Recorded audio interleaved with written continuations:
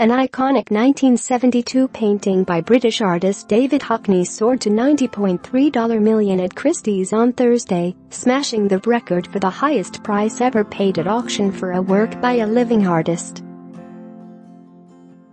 With Christie's commission, Portrait of an Artist, Pool with Two Figures, surpassed the auction house's pre-sale estimate of about $80 million, following a bidding war between two determined would-be buyers once the work hit $70 million. The previous record for a work by a living artist was held by Jeff Koons' sculpture Balloon Dog, which sold for $58.4 million in 2013.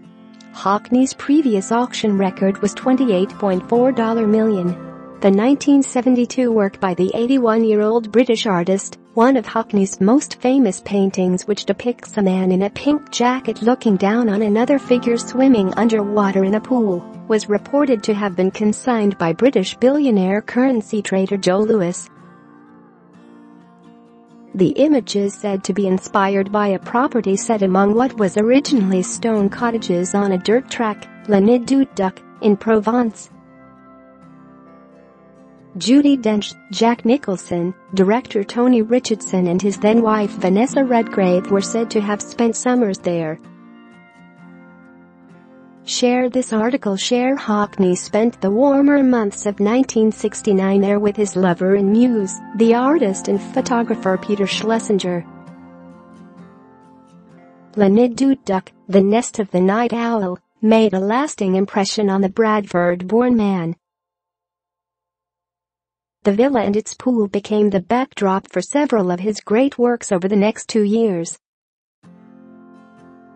One was of a figure swimming underwater, and therefore quite distorted. The other was a boy gazing at something on the ground, he once explained. The idea of painting two figures in different styles appealed so much that I began immediately. It did not begin auspiciously. After 6 months of working and reworking, Hockney ripped it up, only to return to it in the run-up to a New York exhibition in 1972. Critics were entranced, and the following year he sold it for $25,585 to a man who heard from someone who spotted it in his studio and asked to buy it. 6 months later, it was sold again for $63,960. Christie's did not identify the seller or the successful bidder, who was bidding via telephone.